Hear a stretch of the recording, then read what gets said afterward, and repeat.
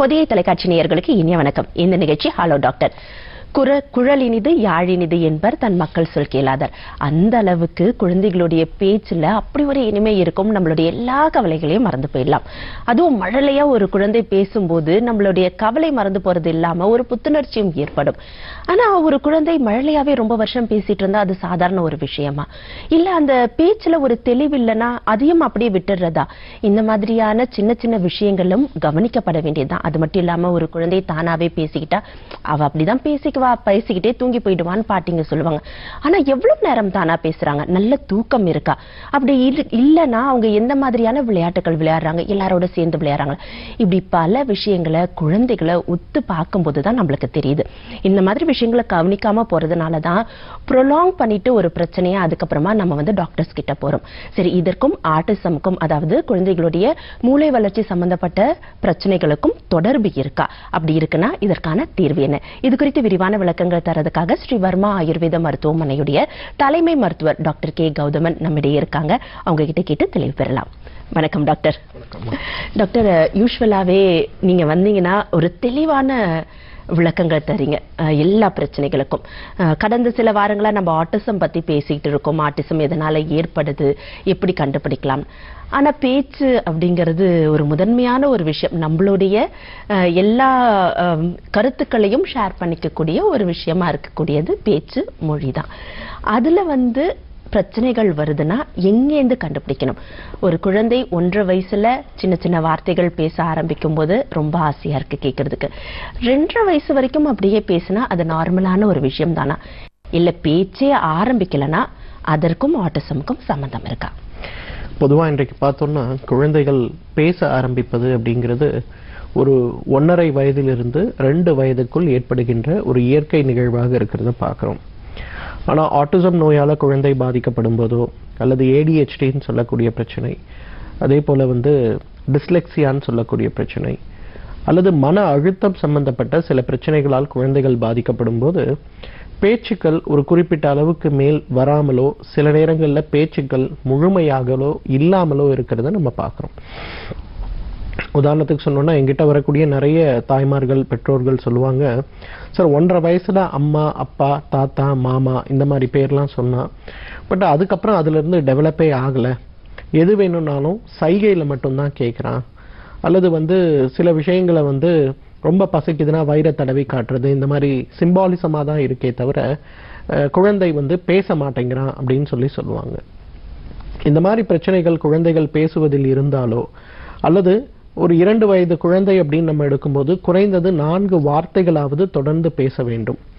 அன்று கேட்கக்கூடிய கேள்விகளை புரிந்து அதற்கு பதில்கள் சொல்ல வேண்டும். இதெல்லாம் நடக்காம இருக்கு அப்படின்னா நம்ம ரொம்ப பயப்படணும். ஏன்னா அந்த குழந்தைக்கு ஆட்டிசம் சம்பந்தப்பட்ட, ADHD சம்பந்தப்பட்ட, சில நேரங்களில் டிஸ்லெக்சியா சம்பந்தப்பட்ட, சில நேரங்களில் கடுமையான பயம் சம்பந்தப்பட்ட நோய்களால் அந்த குழந்தைகள் பாதிக்கப்பட்டு இருக்கிறார்களா அப்படிங்கிறத நம்ம பார்க்கணும். இப்போ இது எல்லாத்திற்கும் மேலே ஸ்டாமரிங் சொல்லக்கூடிய திக்குவாய் பிரச்சனை இன்றைக்கு மிகப்பெரிய ஒரு பிரச்சனையாக இருக்கிறத நம்ம பார்க்குறோம். இன்றைக்கு நம்ம இதை பற்றி ஒரு சின்ன கருத்து கணிப்பு அல்லது ஒரு புள்ளி விவர கணிப்பை நம்ம எடுத்து பார்க்கும்போது பார்த்தீங்கன்னா, குழந்தைகளில் கிட்டத்தட்ட 1000 குழந்தைகள் இருக்கக்கூடிய ஒரு சமூகம், அதாவது ஒரு வில்லேஜ்னு நம்ம எடுத்தோம்னா, அதில் குறைந்தது 2 குழந்தைகளாவது திக்குவாய் சம்பந்தப்பட்ட பிரச்சனைகளில் பாதிக்கப்பட்டு இருக்கிறத நம்ம பார்க்க முடிகிறது. அதே போல் 1000 குழந்தைகள் இருக்கக்கூடிய இடங்களில் குறைந்தது 25 குழந்தைகளாவது மூளை வளர்ச்சி அல்லது அறிவு சார்ந்த வளர்ச்சி சம்பந்தப்பட்ட பிரச்சனைகளில் பாதிக்கப்பட்டிருக்கிறத பார்க்க முடிகிறது. மூளை வளர்ச்சி அப்படின்னு சொல்லும்போது செரிப்ரல் பால்சின்னு சொல்லக்கூடிய பிரச்சனை, ஆனால் அறிவு வளர்ச்சின்னு சொல்லும்போது ஆட்டிசம், ADHD, அதே போல டிஸ்லெக்சியா சம்பந்தப்பட்ட பிரச்சனைகள்ல பாதிக்கப்பட்டிருக்கிறத பார்க்க முடிகிறது. ஸோ கம்யூனிகேஷன் அப்படிங்கிறது, அதாவது கேட்கக்கூடிய கேள்விகளுக்கு பதில் சொல்வது, அவர்கள் மனதில் இருக்கக்கூடிய விஷயங்களை வெளிப்படுத்துவது, அதே போல சுற்றி இருக்கக்கூடியவர்களுடன் கம்யூனிகேஷன், அதாவது பேச முயற்சி செய்வது, வேண்டும் வேண்டாம் விருப்பு வெறுப்புகளை வெளிப்படுத்துவது, இது எல்லாமே பேச்சு சம்பந்தப்பட்ட விஷயத்தால தான் நடக்கும். ஒருவேளை அந்த பேச்சு சம்பந்தப்பட்ட விஷயங்கள் தடைபடும் போது அல்லது எதிர்பார்க்கின்ற அளவு இல்லாமல் இருக்கும்போது அந்த குழந்தை வெளிவட்டத்தோடு தொடர்பு கொள்ள வேண்டிய தேவையை மிகவும் குறைத்து கொள்வதை நம்ம பார்க்க முடியும். உதாரணத்துக்கு சொல்லணும்னா, ஒரு ஆட்டிசம் இருக்கக்கூடிய குழந்தை அல்லது ஆட்டிசம் இல்லாமலே நார்மலாக இருக்கக்கூடிய குழந்தை, அந்த குழந்தைக்கு திக்குவாய் சம்பந்தப்பட்ட பிரச்சனையோ அல்லது பேசுவதில் ஏதாவது ஒரு குறைபாடு இருக்கிறது அப்படின்னு நம்ம பார்த்தோம்னா, அந்த குழந்தை வந்து குறிப்பிட்ட ஒரு 10 பேரை தவிர அவங்க வேற யார்கிட்டயுமே பேசுறதை நம்ம பார்க்க முடியாது. ஸோ ஒரு குழந்தைக்கு பேச்சு வரவில்லை, அல்லது பேச்சுகளில் பிரச்சனை இருக்கிறது, அல்லது கம்யூனிகேஷன் குறைவாக இருக்கிறது, அல்லது முழுமையாக பேசாமலேயே இருக்கிறார்கள் அப்படின்னு இருக்கும்போது அந்த குழந்தைகளை முதல்ல பரிசோதனை செய்து ஒரு ஆயுர்வேத மருத்துவரிடமோ அல்லது நம்ம ஸ்ரீவர்மா ஆயுர்வேத மருத்துவமனைக்கோ ஒரு முறை கூட்டிட்டு வந்தீங்கன்னா அந்த குழந்தைகளுக்கு இருக்கக்கூடிய பிரச்சனைகள் என்ன, ஒருவேளை இந்த குழந்தைகளுக்கு ஏதாவது மூளை வளர்ச்சி அல்லது அறிவு சார்ந்த வளர்ச்சிகள் சம்பந்தப்பட்ட பிரச்சனைகள் இருக்கிறதா, அல்லது கவனக்குறைவு அல்லது ஞாபகமின்மை சம்பந்தப்பட்ட பிரச்சனைகள் இருக்கிறதா அப்படிங்கறத நம்ம பார்க்கணும். ஏன்னா ஆட்டிசம் சம்பந்தப்பட்ட குழந்தைகிட்ட உன் பேர் என்ன அப்படின்னு கேட்டோம்னா அவங்க பேர் சொல்ல மாட்டாங்க, திருப்பி நம்ம கிட்ட உன் பேர் என்ன அப்படின்னு தான் கேட்பாங்க. ஸோ அந்த மாதிரி ஒரு குழந்தை பேசுகின்ற விஷயத்தை நம்ம கேட்கக்கூடிய விஷயத்தை திருப்பி சொல்றாங்க, ஆனா அதற்கான பதில்கள் சொல்வதில்லை அப்படின்னு வரும்போது அதுவும் அந்த குழந்தைக்கு ஆட்டிசம் சம்பந்தப்பட்ட காரணிகள் பாதிப்பு இருக்கிறதா அப்படிங்கிறத ஒரு முறை நம்ம பரிசோதனை செய்து கொள்ளணும். ஸோ பேச்சு அப்படிங்கிறது குழந்தைகளுக்கு ரொம்ப ரொம்ப முக்கியம். என் குழந்தை 2 வயசு வரலும் பேசல, அவங்க அப்பா 2 வயசு வரலும் பேசல, அம்மா 3 வயது வரலும் பேசல, அவனுக்கும் வெயிட் பண்ணி பார்க்கலாம் அப்படிங்கிற ஒரு முடிவு நம்ம எடுத்தோம்னா பெரும்பாலும் அது குழந்தைகளை மிகப்பெரிய அளவில் பாதிப்பதற்கு வாய்ப்பு இருக்கு.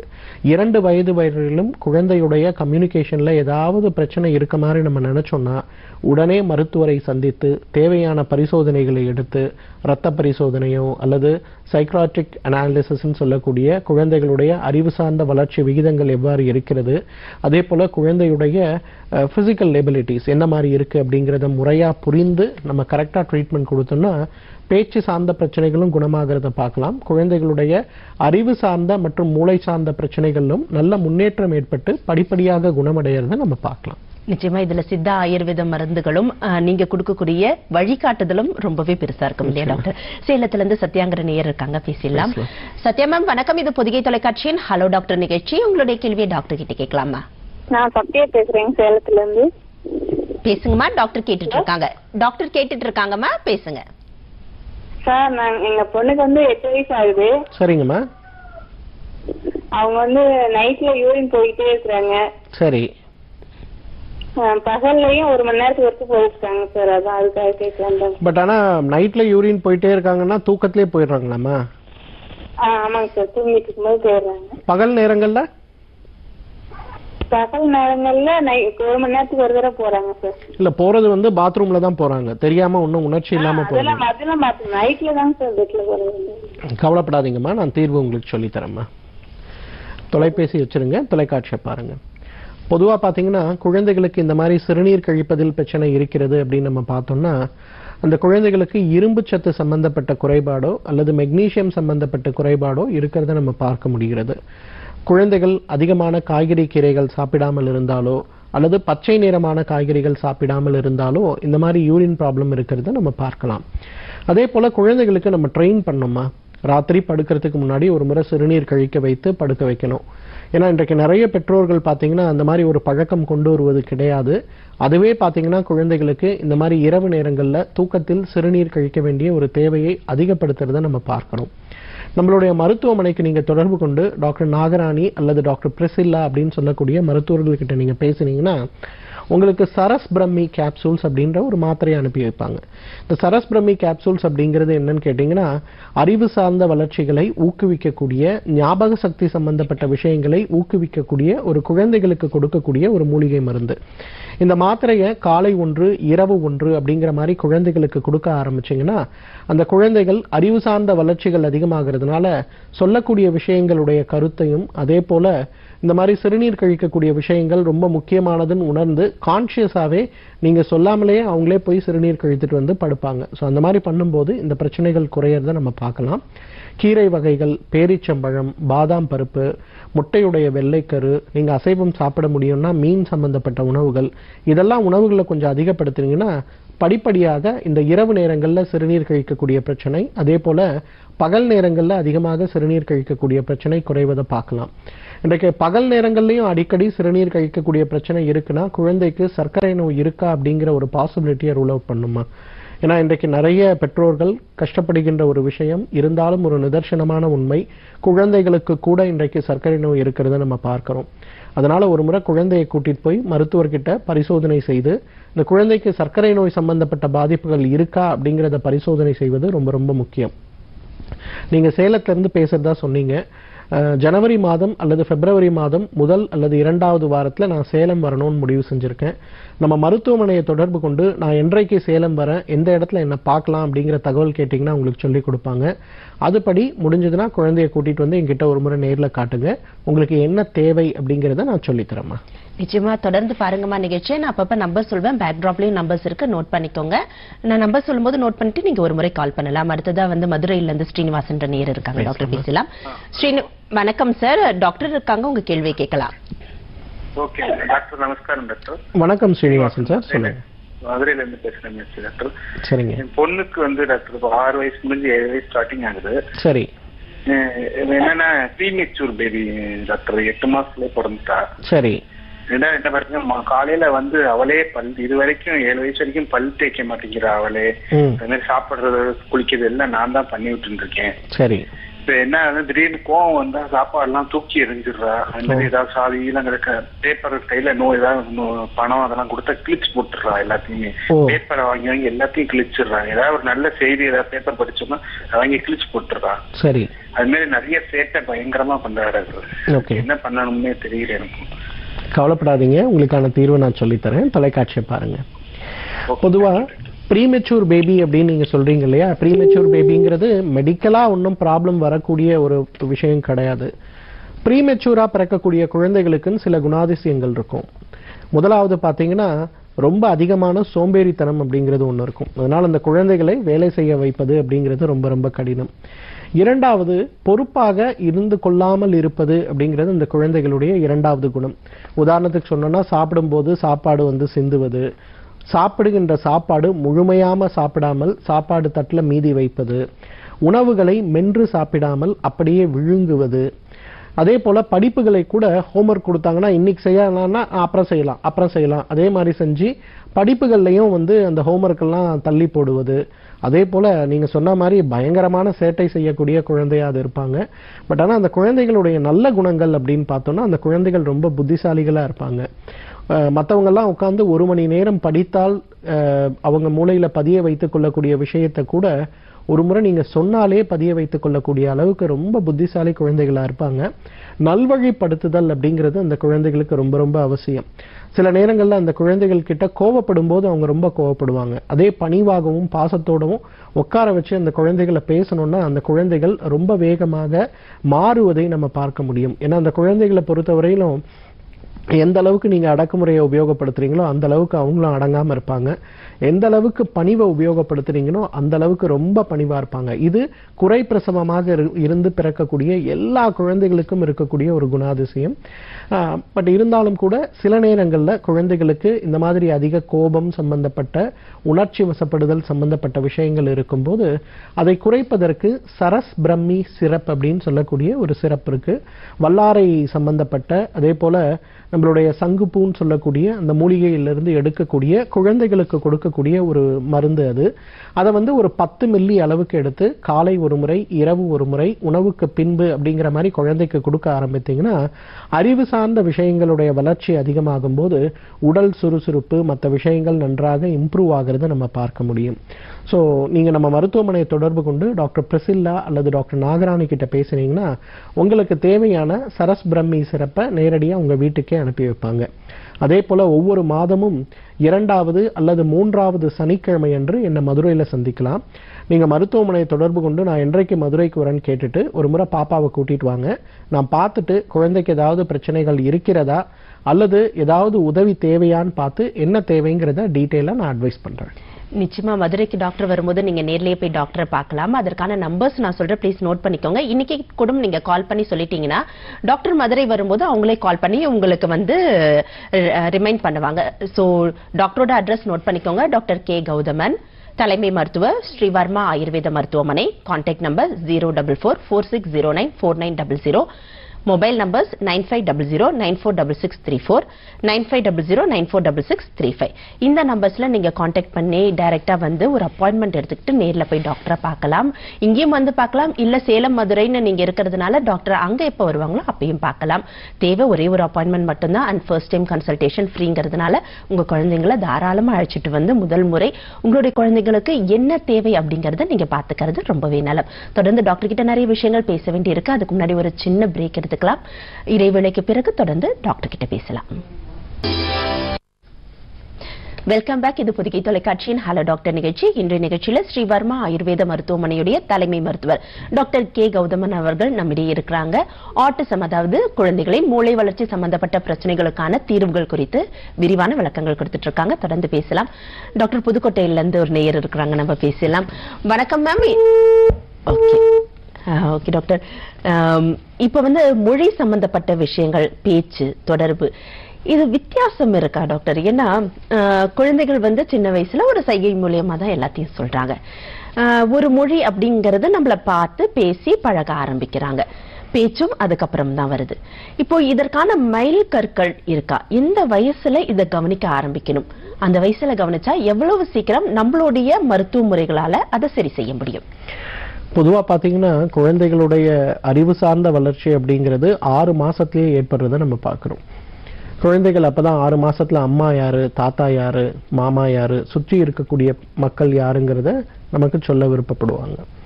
இரண்டாவது, குழந்தைகள் கையில ஏதாவது ஒரு விளையாட்டு பொருட்களை கொடுக்கும்போது அவங்க சந்தோஷம் அடையிறதும், அந்த பொருட்களை எடுக்கும் போது அவங்க கோபம் அடையிறது எல்லாமே பாத்தீங்கன்னா அந்த 6 மாசத்துல இருந்தே நடக்கிறத நம்ம பார்க்கலாம்.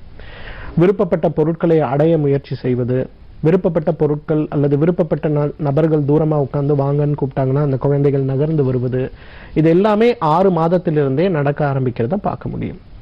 6 மாதத்திலிருந்து 8 மாதம் ஆகும்போது குழந்தை சத்தங்கள் போடுவதை நம்ம பார்க்க முடியும். ஆ ஊன்னு சொல்லிட்டு ஏதாவது ஒரு சத்தம் போட்டுட்டு இருப்பாங்க. அப்பதான் குழந்தைகளுடைய பேச்சு சார்ந்த விஷயங்கள் அதிகமாகிறது அப்படின்னு அர்த்தம்.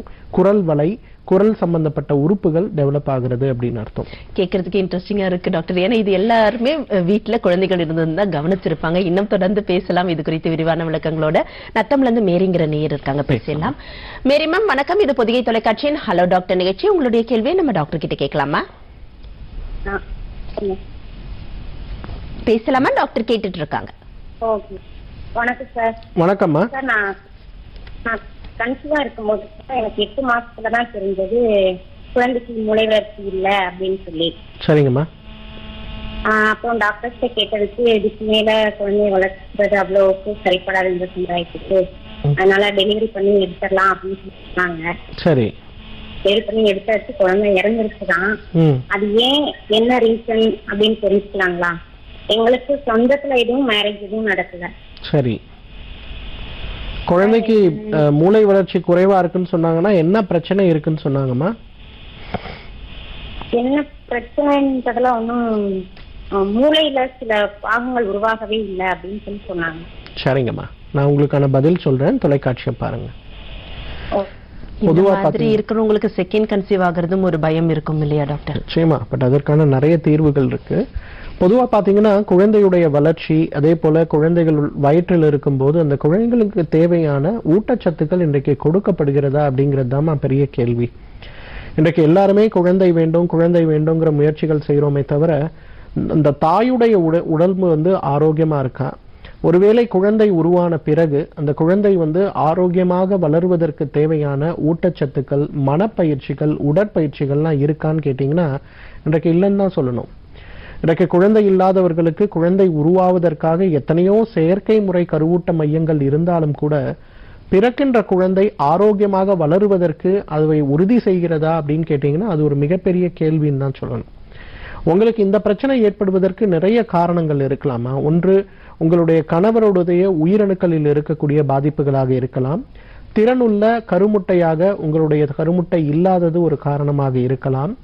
உங்களுக்கு தைராய்டு சம்பந்தப்பட்ட பாதிப்புகளோ அல்லது ஹெர்பிஸ்ன்னு சொல்லக்கூடிய ஒரு வகையான இன்ஃபெக்ஷன் சம்பந்தப்பட்ட பாதிப்புகளோ இருந்திருந்தால் முறையான சிகிச்சை அதற்கு எடுக்காமல் விட்டிருப்பது ஒரு காரணமாக இருக்கலாம். மூன்றாவது, ரொம்ப முக்கியமானது, குழந்தை அந்த தாயார் வந்து 2 மாதத்திற்கு ஒரு முறை மருத்துவ ஆலோசனை அப்படிங்கிறது ரொம்ப ரொம்ப முக்கியமா இன்றைக்கு. நீங்க 3வது மாதத்திலேயோ அல்லது 5வது மாதத்திலேயோ அந்த குழந்தைக்கு உள்ள ஸ்கேன் சம்பந்தப்பட்ட பரிசோதனைகளை நீங்க எடுத்திருந்தாலே அந்த குழந்தையுடைய மூளை வளர்ச்சி சம்பந்தப்பட்ட விஷயங்களை ஓரளவுக்கு உறுதி செய்திருக்க முடியும். சில மருத்துவமனைகள்ல தான் அந்த வசதி இருக்கு அப்படின்னாலும் அந்த மாதிரி பரிசோதனைகள் இன்றைக்கு நிச்சயமாக தேவை அப்படிங்கிறது ரொம்ப ரொம்ப முக்கியம். அதைவிட முக்கியம் உணவில் இருக்கக்கூடிய விஷயங்கள். இன்றைக்கு எத்தனை பெண்கள் கர்ப்பமா இருக்கும்போது கீரை சாப்பிட்றாங்க, எத்தனை பெண்கள் தவிர்க்க வேண்டிய அசைவ உணவுகளை தவிர்க்கிறாங்க. இன்றைக்கு சிக்கன் வேணும்னு சொல்லி எல்லாருமே நம்ம சாப்பிட்றோம்.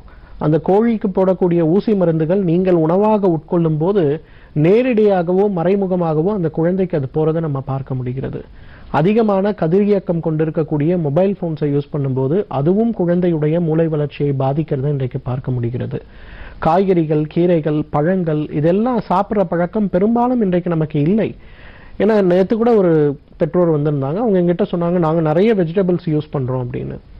எவ்வளோ வாங்குவீங்க அப்படின்னு கேட்டால், என்ன சார் ஒரு 5 பேர் இருக்கும் ஃபேமிலியில் ஒரு 1/4 கிலோ வாங்குவோம் அப்படிங்கிறாங்க. அப்போ ஒருத்தர் கிட்டத்தட்ட 100 கிராம் கூட சாப்பிட்றது கிடையாது. அப்போ நம்ம என்ன செய்யணும்? நிறைய காய்கறிகள், கீரைகளை எடுத்துக்கணும். பட் போனது போட்டோமா, அதை பற்றி கவலைப்பட வேண்டாம். இப்போதைக்கு உங்களுக்கு என்னோட பதில் என்னன்னு கேட்டிங்கன்னா, பொதுவாக முதல் குழந்தை ஆட்டிசம் சம்பந்தப்பட்ட இந்த மாதிரி மூளை வளர்ச்சி சம்பந்தப்பட்ட பிரச்சனையோடு பிறந்திருக்கக்கூடிய தாயார்கள் மீண்டும் குழந்தை வரும்போது இந்த மாதிரி பிரச்சனை ஏற்படாமல் இருப்பதற்கு என்ன செய்ய வேண்டும் அப்படிங்கிற ஒரு கவலை இருப்பாங்க. நம்ம ஸ்ரீவர்மா ஆயுர்வேத மருத்துவமனையில பாத்தீங்கன்னா அதற்காகவே சிறப்பு சிகிச்சை அப்படிங்கறது ஒன்று கொடுக்கிறோம். அது என்னன்னு பாத்தீங்கன்னா, தாய் தந்தர் 2 பேருக்கும் உடம்பை சுத்தப்படுத்தக்கூடிய டீடாக்சிஃபிகேஷன் சம்பந்தப்பட்ட சிகிச்சைகள், அதன் பிறகு ஒரு 3 மாதத்திற்கு சில வகையான உணவு முறைகள் மற்றும் மருந்துகள், அதன் பிறகு அவங்க குழந்தைக்கு முயற்சி செய்யும் போது அவர்களுடைய உயிரணுக்கள்ல இருக்கக்கூடிய பாதிப்புகளும் சரி, அல்லது பெண்ணுடைய கருமுட்டையில் இருக்கக்கூடிய பாதிப்புகளும் அதில் இருக்கக்கூடிய நச்சுப் பொருட்களும் ஓரளவு குறையும் போது அதன் பிறகு பிறக்கக்கூடிய குழந்தைகள் நார்மல் குழந்தைகளாக இருக்கிறதுக்கு நிறைய வாய்ப்புகள் இருக்கு. நீங்க நத்தத்துல இருந்து பேசுறதா சொல்றீங்க. முடிஞ்சா நான் மதுரை வரும்போது என்ன சந்திங்கம்மா, உங்களுக்கு என்ன தேவைங்கிறத நான் டீட்டெயிலா சொல்லி கொடுக்குறேன். நிச்சயமா ஒரு சந்தோஷமான ஒரு விஷயமா இருக்கும் டாக்டர். ஏன்னா ஒரு மன உளைச்சல்லையே இருந்திருப்பாங்க அவங்க. அடுத்ததா சென்னையில இருந்து கணேஷ் அப்படிங்கிற நேயர் இருக்காங்க, பேசலாம். கணேஷ் சார் வணக்கம். இது பொதிகை தொலைக்காட்சியின் ஹலோ டாக்டர் நிகழ்ச்சி. டாக்டர் இருக்காங்க, உங்க கேள்வி கேட்கலாம் சார். சார் என் பையனுக்கு 2 வயசு ஆகுது. சரிங்க. இப்பதான் 2 வயசு பிறகு போகுது. அவன் எதை சொன்னாலும் செவத்துல போய் தலையை முட்டுறான் சார். ஓகே. ஆனா நீங்க பேசுறதுக்கு திருப்பி பதில் ஏதாவது சொல்றாரா? பதில் சொல்லல. நம்ம ஏபிசி சொன்னா அதெல்லாம் சொல்றான், என்ன சொல்றான், தாத்தா பாட்டி போட்ட கஞ்ச தாத்தா பாட்டின்றான். நீ அதெல்லாம் எல்லாமே செய்யலாம். நம்ம என்ன சொல்றோமோ நான் செய்யறான். சரி. ஆனா நீங்க எதெல்லாம் பண்ணி சொன்னீங்கன்னா அது செய்யாதா அப்படின்னு சொன்னீங்கன்னா ஒண்ணு போய் சேர்த்துற முடியும். சரி, கவலைப்படாதீங்க. உங்களுக்கான தீர்வு நான் சொல்லித்தரேன். தொலைக்காட்சியை பாருங்க.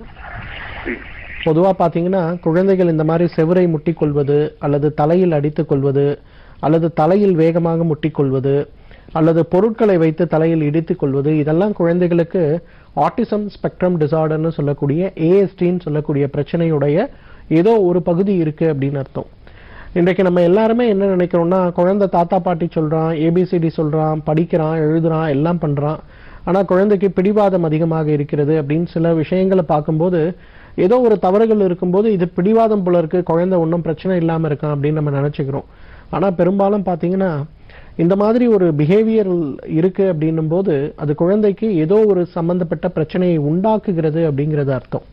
நீங்க ஒண்ணு பண்ணுங்க, குழந்தைய எப்ப முடியுமோ ஒரு முறை கூட்டிட்டு வந்து கோடம்பாக்கம் மருத்துவமனையில என்னையோ அல்லது டாக்டர் ஷரண்யான்னு சொல்லிட்டு என்னோட சக மருத்துவர் இருக்காங்க, அவங்களையும் சந்திங்க.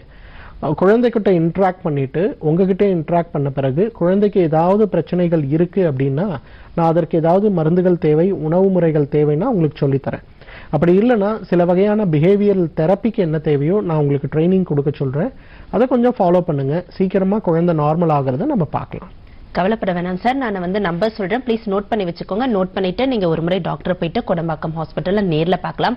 சென்னையில இருந்து பேசுறதா சொல்லிருக்கீங்க. நீங்க திருவள்ளூர் பக்கத்துல இருந்தீங்கன்னா திருவள்ளூர்லயும் போய் பார்க்கலாம். இல்ல அம்பத்தூர் உங்களுக்கு பக்கமா இருந்தா அம்பத்தூர்லயும் நம்மளுடைய ஹாஸ்பிட்டல் இருக்கு, நீங்க அங்கேயும் போய் பார்க்கலாம். பேக்ட்ராப்லயும் நம்பர் இருக்கு, நானும் ஒரு முறை சொல்றேன், ப்ளீஸ் நோட் பண்ணி வச்சுக்கிட்டு நீங்க ஒரு முறை ஒரு அப்பாயின்மெண்ட் எடுத்துக்கிட்டு நீங்க நேர்ல போய் டாக்டர் பாருங்க. டாக்டர் K.Gowthaman, தலைமை மருத்துவர், ஸ்ரீவர்மா ஆயுர்வேத மருத்துவமனை. Contact number 04446094900. Mobile numbers 9500946634 9500946635. இந்த நம்பர்ஸ்ல வந்து நீங்க காண்டாக்ட் பண்ணி டாக்டர் வந்து நேர்ல போய் பார்க்கலாம். டாக்டர் இன்னொரு காலர் இருக்காங்க, பேசிடலாம். வணக்கம், இது பொதிகை தொலைக்காட்சியின் ஹலோ டாக்டர் நிகழ்ச்சி. யாருங்க இது பேசுறீங்க? வணக்கம் சார், உங்க பேர் சொல்லுங்க சார். மேடம், என் பேர் நாமக்கல் மாவட்டம் ராசிபுரத்துல பேசுறேன். சரிங்க சார், டாக்டர் இருக்காங்க, உங்க கேள்வி கேளுங்க சார். ஹலோ, வணக்கம் கோபி, சொல்லுங்க. கோபி சார், நீங்க பேசுறது கேக்குது. சரிங்க. வந்து கொஞ்சம் வாய் உச்சரிப்பும் சரியா வரலீங்க சார். என்ன ஆகுதுங்க? வாய் உச்சரிப்பு உச்சரிப்புகள் சரியா இல்லாம இருக்கு. சரி, இதுக்காக எந்த வகையான ட்ரீட்மெண்ட் கொடுத்திருக்கீங்க? ஏதாவது வந்து ஸ்பீச் தெரப்பி ஏதாவது கொடுத்திருக்கீங்களா குழந்தைக்கு? கொடுக்கல. எதுவுமே பிடிக்கலீங்க. அந்த தேன் மட்டும் தான் காலையில சாப்பிட செஞ்சீங்க, தேன் மட்டும் சாப்பிட கொடுத்துருக்கீங்க. சரிங்க, கவலைப்பட வேண்டாம். வார்த்தைகள்லாம் கிளியரா வரல. உச்சரிப்பு இந்த லா ரானா அதெல்லாம் எதுவுமே உச்சரிப்பு வரலைங்க சரியா. பேசுறதுனா கரெக்டா சொன்னா பதில் தெரிஞ்சுக்கிறான், பேசுறான். ஆனா வார்த்தைகள் உச்சரிப்பு வரல. சரி, இந்த ஹோம்ஒர்க் அவனுக்கு வந்து மறந்துடுவீங்க, எது சொன்னாலும் உடனே மறந்துடுறான். சரிங்க சார். இல்ல ஹோம்ஒர்க் அது மாதிரி எது சொன்னாலும் மறந்துடுறான். மறந்துடுறது மறந்துடுறது. சரிங்க, கவலைப்பட வேண்டாம். குழந்தைக்கு என்ன தேவைன்னு நான் சொல்லித்தரேன், தொலைக்காட்சியை பாருங்க. நீங்க சொல்றதை பார்க்கும்போது குழந்தைக்கு கொஞ்சம் ஆட்டிசம் சம்பந்தப்பட்ட பாதிப்பு, அதே போல லேர்னிங் டிசபிலிட்டின்னு சொல்லுவோம். சில விஷயங்களை குழந்தைகளுக்கு சொல்லிக் கொடுக்கும்போது புரிந்தால் போல் இருந்தால் கூட அதன் பிறகு அந்த குழந்தைகளால அதை வெளிப்படுத்தவோ அல்லது மீண்டும் எழுதவோ முடியாமல் இருக்கக்கூடிய ஒரு நிலைமை இருக்கிறத பார்க்குறோம். ஸோ இந்த குழந்தைக்கு உடனடியான சிகிச்சை அப்படிங்கிறது ரொம்ப ரொம்ப அவசியம் சார். உங்களால் எப்போ முடியுமோ ஒரு முறை குழந்தைய மருத்துவமனை கூட்டிட்டு வாங்க. அப்படி இல்லைன்னா நான் கோயம்புத்தூர் எப்போ வரேன்னு கேட்டுட்டு குழந்தைய கூட்டிட்டு வந்து நேரில் சந்திங்க. ஒரு முறை குழந்தையோட இன்ட்ராக்ட் பண்ணிட்டு இது வந்து சாதாரண பிரச்சனையா இருக்கா இல்லது ஆட்டிசம் சம்பந்தப்பட்ட குறைபாடா இருக்கான்னு புரிந்துட்டு என்ன உணவுகள் வேணும், என்ன மாதிரி பயிற்சிகள் தேவை அப்படிங்கறத நான் உங்களுக்கு சொல்லித்தரேன். கரெக்டா ஃபாலோ பண்ணுங்க. சீக்கிரமா குழந்தை நார்மல் ஆகுறத நம்ம பார்க்கலாம். நிச்சயமா எவ்வளவு ஏர்லியா அழைச்சிட்டு வராங்களோ அவ்வளவு ஏர்லியா குணம் அப்படிங்கிறது நிச்சயம் இல்லை.